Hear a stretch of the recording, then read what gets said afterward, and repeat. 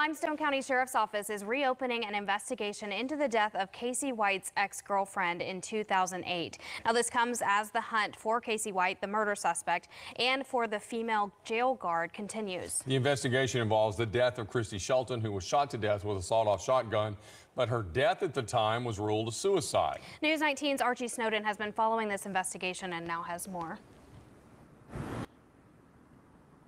Okay, thank you, Emily. At the time of the death of 31-year-old Christy Lynn Shelton, police say that Casey White was at the home at the time of her death.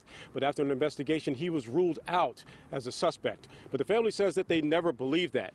And we're asking questions about exactly what Casey was doing, Casey Shelton was doing at the time she was killed. Casey Shelton was dating at the time, and her family says that they've taken to social media to push for a reinvestigation into this case. In a video sent to News 19 by the daughter of Christy Shelton, says that when Casey White escaped with the assistance of prison guard VICKY White, it opened up a range of uncontrollable emotions for her and the family who are seeking justice for their mother. So Casey White was with my mom the night that she committed suicide. Nothing was really ever investigated. I don't even know if they took him in for questioning.